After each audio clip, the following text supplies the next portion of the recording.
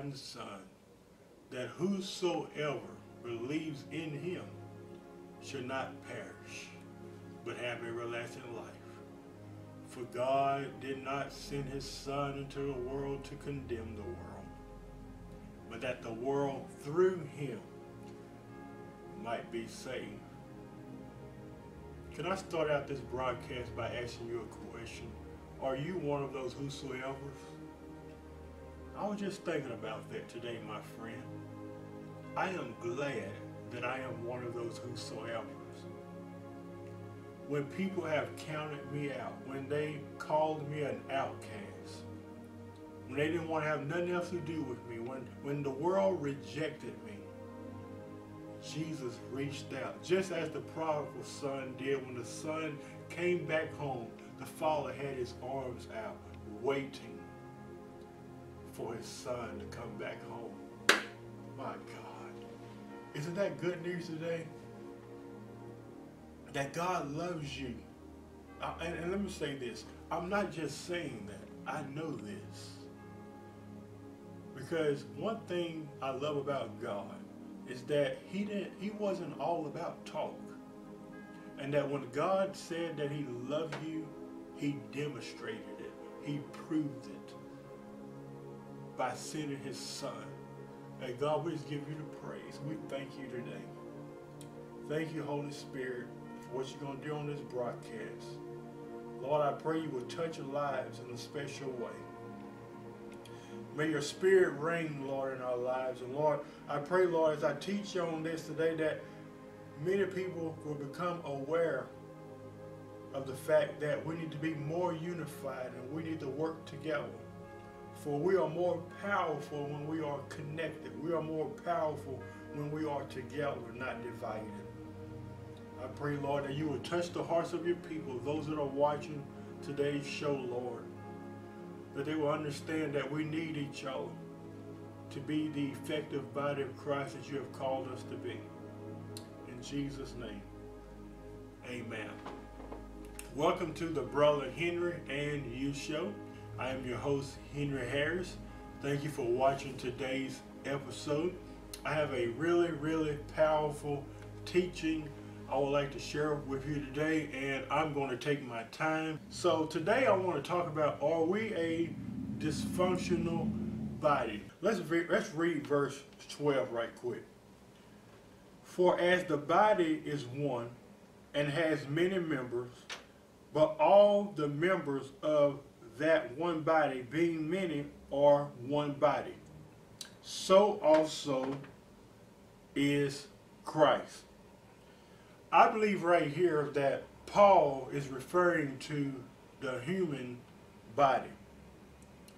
Paul was also making a natural, or may I say a physical point, that you as a believer, you have one body, and your body has different parts, but each part of your body has different functions.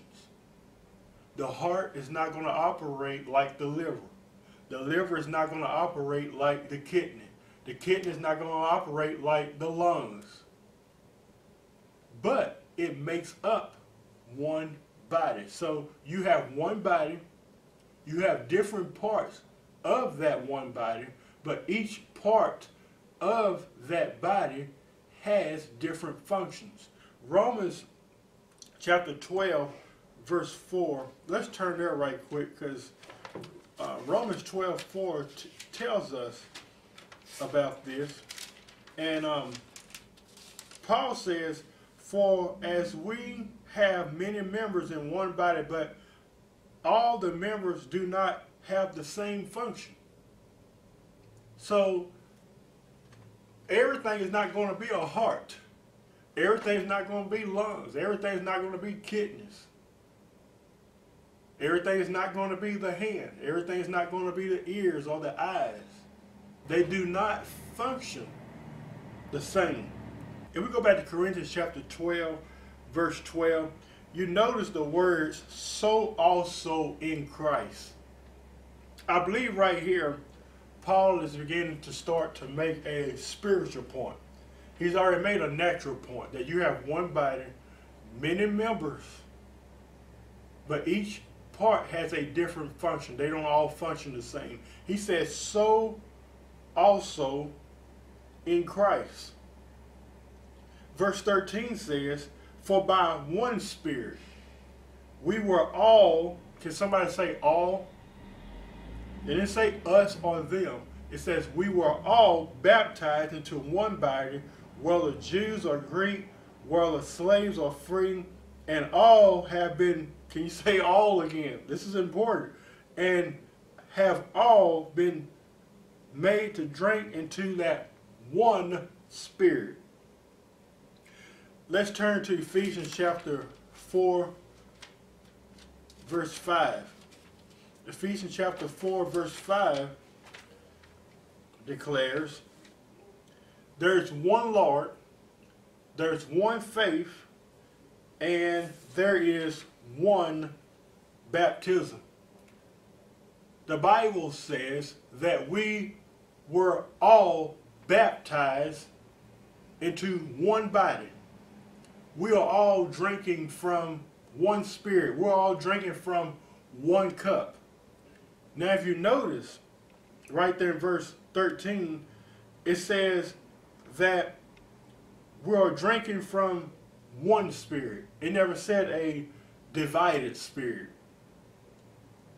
And today, sadly, it seems like we're drinking from different cups. We're not all drinking from that same cup. It doesn't matter if you're Jew, if you're Greek, if you're Baptist, if you're Lutheran, if you're Catholic. We're all drinking from that same cup. We were all baptized into what? One body. What was that body? That body was the body of Christ. Let's continue to read. Verse 14 says, for in fact the body is not one member, but many. The body is not just one member. The body could not even function if it was just one member. It just doesn't work that way. It's not really a body until every part of that body is functioning properly and working together. For I believe in my heart that the body of Christ is more powerful and more effective when we join hands with each other and when we work together. That's when we become more effective and more powerful. Verse 15. If the foot should say, because I am not the hand, I am not of the body, is it therefore not of the body?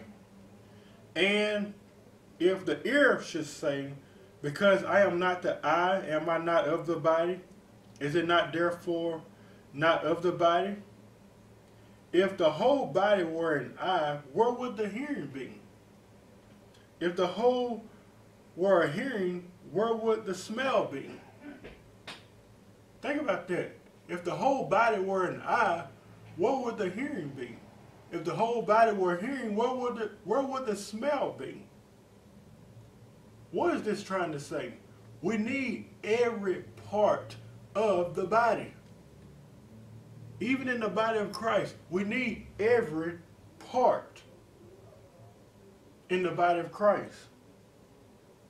Even though we may not all function the same, we still need each other for the body of Christ to work effectively. We need each other. Now sometimes pride won't allow us to say that. But I have to say this today, that I need you to function properly. I need you. Why? Because you are a part of the body. We are part of one body, the body of Christ. Therefore, we need each other. You're not going to say, well, I don't need my hands, or I don't need my ears, I don't need my eyes. You need those parts. It's just the same way in the body of Christ. You need each other. You're not going to look at your hand and say, well, I don't need you no more. The hand's not going to look at the feet and say, well, I don't need you no more. The feet is not going to look at the eyes and say, well, I don't need you no more. No. It doesn't work that way in the natural. I need every part of my body. It's the same way with the body of Christ. We can't be saying, oh, I don't need you, or I can't fellowship with you, or I can't associate myself with you. No. We are called to oneness. Oneness of spirit. One Lord, one faith, one baptism. It's all one. It's all oneness. Working together. Drinking from that same cup. That's one thing I can truly say I admire about the early church, is that they worked together. Acts chapter 2, the Bible talks about how they were all in one place on one accord. My prayer is that we get back to unity, get back to oneness, that oneness of spirit. We must declare today, I need you. I need you. We cannot function properly if everyone is not doing their part. That's what causes the body to become dysfunctional. When you got some parts working and other parts not working, it's a dysfunctional body. Let's just be real. But we need every part of the body of Christ to work together in order to function properly. Everybody must be doing their part. And I've said this and I'll say it again. We are more effective and powerful when we work together. Psalms chapter 133, verse 1, a very familiar passage. I'd like to read it right quick. And it says, behold how good and how pleasant it is for brethren to dwell together in division. No. It says, behold how good and how pleasant it is for brothers to dwell together in unity. That's what it's all about. It's all about unity. It's all about connecting. It's all about engaging. It's all about working together. That's what it's all about. And that's the way the body of Christ should be defined. But sadly, it's not. It seems like we are more against each other than we are for each other. Moving right along. Verses 18. But now God has set the members, each one of them, in the body just as he pleased. And if they were all one member, what would the body be? That is so very important. Now, that's a good question. If they were all one part, where would the body be? That's dysfunctional. How would I look if I was just the hand? How would I look if I was just the eye? How would I look if I was just the smelling or the ear? How would that look? It's not a body. We are not a body until we start working together. That's a very good question I think Paul asked. If they were all one part, where would the body be? And this so reminds me of people that say, oh, I can do it all by myself. I don't need the church. I don't need the body of Christ. I can do it all by myself. It's just me. I'm sorry, you can't do it all by yourself. You need the body of Christ. It's all about fellowshipping with one another. That's what it's all about, fellowshipping with one another. We got some preachers that don't want to fellowship with other preachers because of doctrinal differences. We got this church competing against that church. We got this pastor trying to out-preach that one. We got this choir trying to out-sing the choir across the street. That's division. That's division. That's not unity. That's not drinking from that same cup, that one spirit. That's not being unified. There's no competition in the body of Christ. None whatsoever. But look at this. Listen to me, folks. But when we are divided and disconnected, that's exactly what it looks like. Just that one body part just floating around, doing your own thing. That's what it looks like. That's exactly what it looks like. Verse 20 says, "But now indeed there are many members, but yet one body." Many members, but yet one body. Paul reassures us, yes, there are many parts of the body, but you are still one body. We're still operating under one body, and that is, again, the body of Christ. What are some ways that we can become dysfunctional? I named 3, and I hope they are a blessing to you.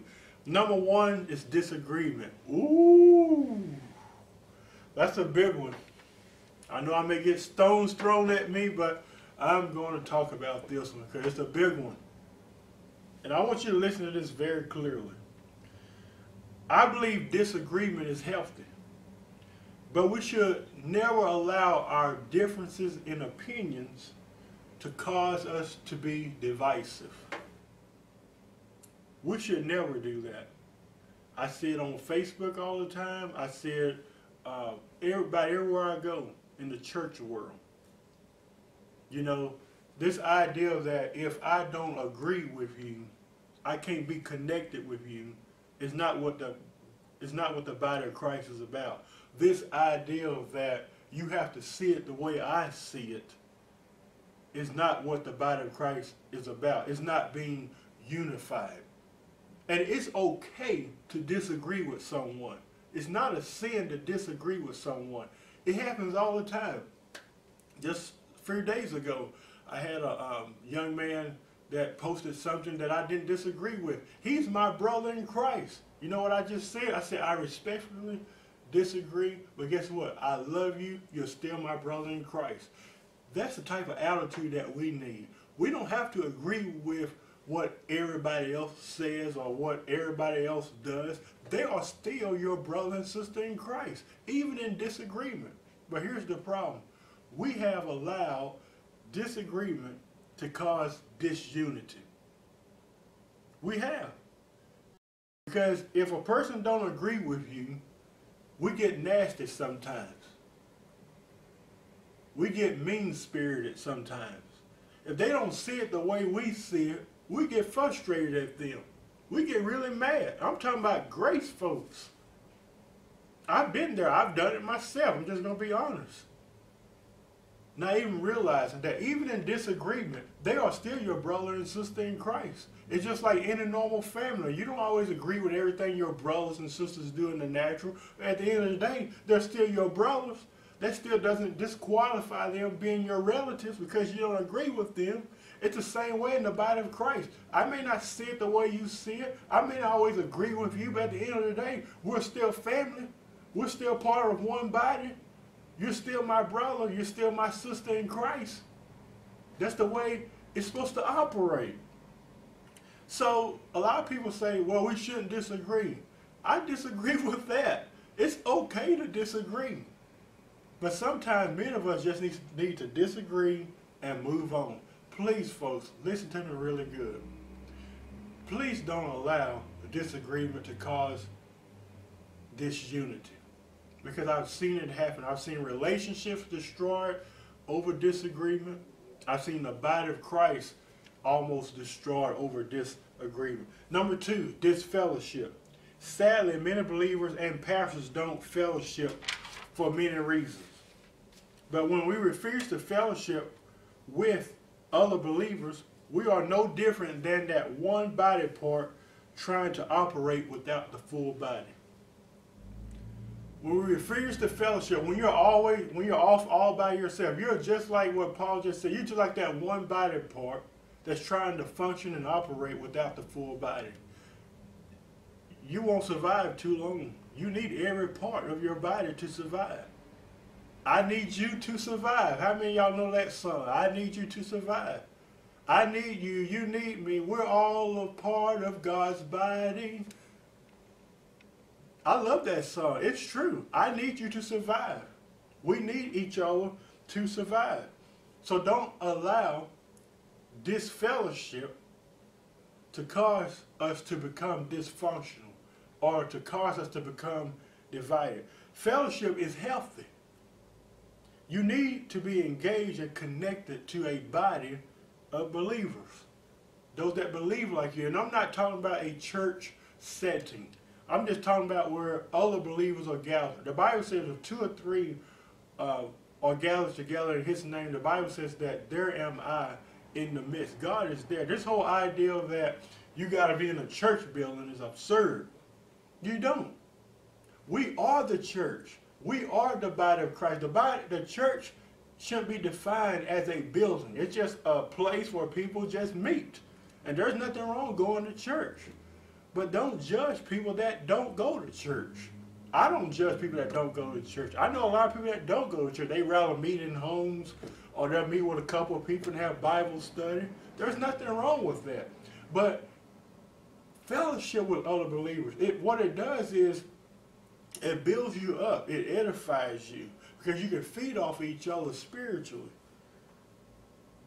Number 3, we are not all on the same journey. And this is going to be a real good one. We're not all on the same journey. We can't become nasty to folks who don't agree or see things the way we do. They may not see it the way you do, but he or she is still a part of the body. We are still a part of the same family. And here's what it comes down to. We have to learn how to respect each other's journey. Why? Because we're all growing. That's the thing I love about my journey. You don't have to agree with it. That's the thing I love about your journey. I don't have to agree with yours. But guess what? I still love you. I respect your journey. And we see this all the time. Everywhere we go, we see it. We get mad at people because they didn't see it the way I saw it. I can't believe he didn't see it the way I did. It doesn't matter. It doesn't matter that they didn't see it the way you saw it. They weren't supposed to. God deals with different people in different ways. That's one thing I love about the body of Christ. I love learning. And if I hear something that I think is kind of off the wall, I'll research it. I'll look into it. Why? Because I'm growing. I'm learning. I like to learn new things from people. Hopefully you're learning things from me. But we all need to do that. We need to learn how to respect each other's journey. We're all on that same path. We're all on that same road. We all may have a different perspective on things or a different interpretation on things. Let us learn how to respect each other's journey. Everybody don't see it the way you do. Everybody's not on the same journey as you are on. It's okay to see things differently than other people. We were not wired to see everything through the same lens. Let's go back to the scriptures. Let's read verse 21. And the eye cannot say to the hand, I have no need of you, nor again the head to the feet, I have no need of you. No much rather those members of the body which seem to be weaker are necessary. Those, in other words, it's saying those who are feeble and may be weak are sometimes those who need you the most. That's why every part of the body is important. Everybody is not, and I'm going to say this very clearly, everybody is not on the same level as you. There may be some people a part of the body that may be weaker than you are. There may be some people that are stronger than you are. Maybe in certain areas they may be weak. Maybe you can help them out. Maybe you can carry their burdens. Maybe you can lend a helping hand to them. But just because they're weak in a certain area don't mean that they're not a part of the body. It doesn't mean that they're not important. We need those people too to be connected to. You know, a while back, I had a Baptist preacher friend of mine. He told me, he says, Brother Henry, we're on the same team. How true is that? We are on the same team.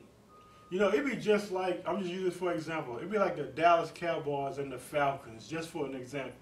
Let's say they were out there on the football field and all of a sudden the Dallas Cowboys start fighting amongst themselves. Guess what? They're going to be defeated. What are you trying to say, Brother Henry? I'm glad you asked. What I'm trying to say is, is that when we fight amongst ourselves, we set ourselves up for defeat and for failure. We cannot be fighting amongst ourselves. Why? Because it's crazy. It's nonsense. We are on the same team. We should be working together, not fighting against each other. Verse 25 says that there should be no schism in the body, but that the members should have the same care for one another. In other words, it's saying there should be no division in the body of Christ. No division whatsoever. That's what Paul said. Paul said there should be no division in the body of Christ. But sadly, I think we are. We can never agree on anything. We're always debating and tearing each other down. Now, is there anything wrong with debating? No, I believe in healthy debate. I don't debate much, but I believe you can debate as far as trying to discover the truth of God's word. But I've also thought about that we disagree on so much. I thought to myself, what does the body of Christ agree on? Can we agree that we are the righteousness of God? Can we agree that we are joint heir with Christ? Can we agree that I've been purchased through the blood of the Lamb? Can we agree that Jesus did come to the earth and died on the cross for our sins? Can we agree that he rose from the dead and destroyed the works of the devil? Can we agree that we are more effective when we join hands and when we work together? Can we agree on that? Can we agree on that today? Well, I disagree. I disagree. What do we agree on? What do we agree on? This causes the body of Christ to look dysfunctional, and it will cause us to become dysfunctional. Let's turn over to 1 Thessalonians chapter 5 verse 11. 1 Thessalonians chapter 5 verse 11 says, therefore comfort each other and edify one another, just as you also are doing. Paul says, comfort one another, edify one another as you are doing. The mission of each believer today, we should be edifying and comforting each other just as we are doing. Just as I am doing now. I am comforting you. I am edifying you. Paul was real big on edification. You see it throughout all the books. You'll see it throughout all the chapters that he wrote and books that he wrote. Paul would say, build each other up. Paul would say stuff like edify one another. Comfort each other with these words. Build each other up. Why did he keep talking about that? Why did he put so much emphasis on edification? Because it's a part of the body of Christ. That's what the body of Christ do. And anything opposite to that, we shouldn't listen to. We shouldn't be no part of.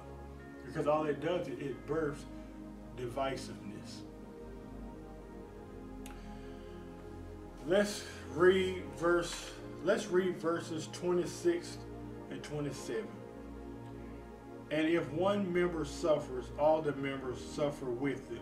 Or if one member is honored, all the members rejoice with it. Now you are the body of Christ, and members individually. You are the body of Christ. God calls us once again to oneness, and he calls us to work together. We need each other. If you see your brother or sister who is weak and need help, we should help them. Why? Because that's what the body of Christ would do. So if you didn't learn anything today from today's teaching, I hope you learned that we are one body. We may have different parts. We may not see everything the same, but you're still my family. We may not agree on everything, but you're still part of the body. And we are more effective when we work together. Are we a dysfunctional body? I'll let you determine that.